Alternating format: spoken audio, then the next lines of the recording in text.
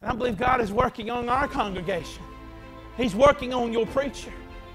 Because he who began a good work in you, he began, he always finishes it. He don't stop halfway.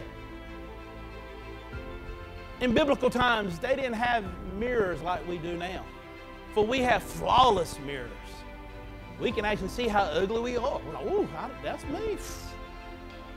But in biblical times, when a blacksmith would want to make a mirror, he would actually use a slab of silver. And he would polish the silver, pull away the infirmities, grind into the silver until he sees his reflection in the silver. Christian, that's the story of you.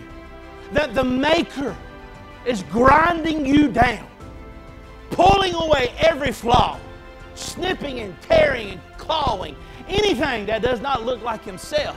And when he looks into you, he wants to see himself, and he will spare no expense.